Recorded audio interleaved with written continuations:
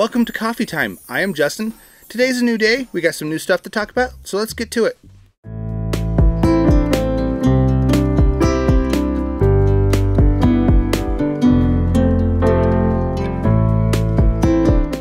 Okay, so we're sitting here in our studio and we got an email the other day from Presonus, which was kind of neat. They're updating their pricing software, and that's kind of what I want to talk about today. If you're unfamiliar with Presonus, it's recording software that you can use to write, record, mix, master your music. We use it to do all of those things in this space that we're in. And it's a very interesting piece of software. It does a lot of really cool things, and we're probably going to continue using it until we find something that we like better. But it works so well, and the apps are so seamless to control it that it just might as keep doing it. But they are rolling out a new pricing structure. It's kind of interesting. They used to have steps, like you get the free version, and then they had like a medium, like what they called Artist, which was kind of like halfway between, and then they had a third tier, which was Pro.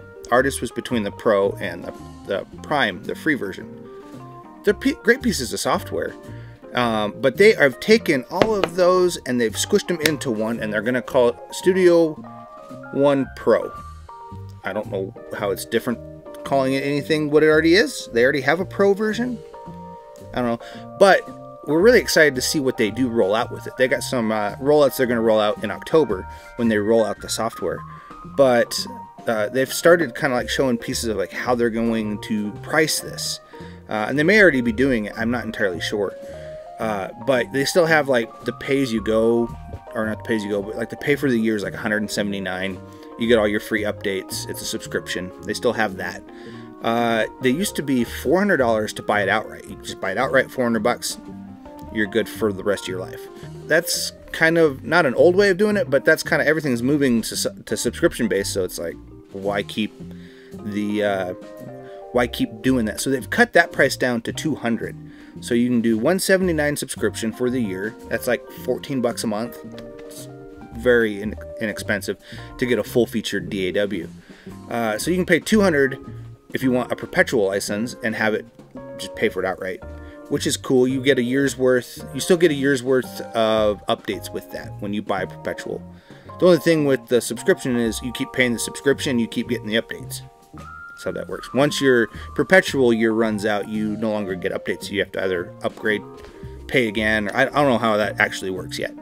And then I want to say they had another tier, and I can't remember what the other tier is. Those are the kind of the two main ones that are very interesting to see this company move in that direction.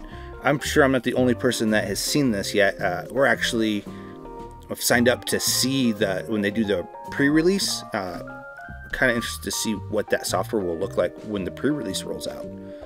But it is kind of what it is. We love Studio One. We'll continue using it, like I said, till we find something we like better.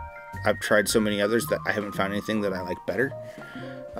We might do some tutorials on how we use Studio One in the studio here, but for Coffee Time, that's kind of all I've got.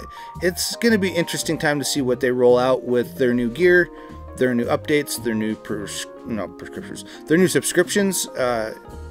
Yeah, any of that. I guess it's a prescription for what ails you in the music. Anyways, we'll see what they roll out with the new subscription stuff that they have coming out in the following weeks. But that is Coffee Time. Thanks for watching. If you've liked the video, hit the like and subscribe button down below, and also share with your friends. But more importantly, go make some music, and we'll see you next time.